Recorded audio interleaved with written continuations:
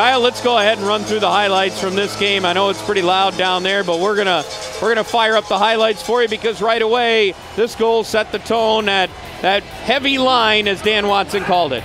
Yeah, that line was huge. They were big. When you get 3 lines to roll like they did tonight, it's definitely a big part of the game, and they were clicking and they got the first goal tonight. Well, they certainly did. Very quick first period goal for Toledo. Newfoundland tied it in the second.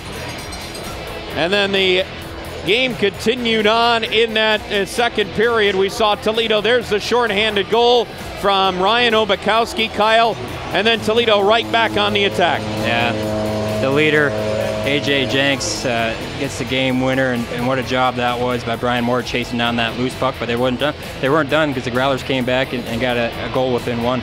And that put it to within 1, and then in the third period, it was Pat Nagel's time. Yeah, I mean, Pat Nagel, he stayed focused. We saw all the extra activities in front of him.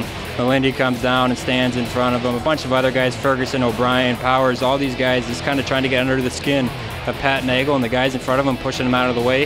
And that was a big part of it too, Matt. They were letting Pat Nagel see the puck, and he was making some big saves when he had to. Yeah, he certainly did, and that's what led to Toledo getting this victory tonight, Kyle.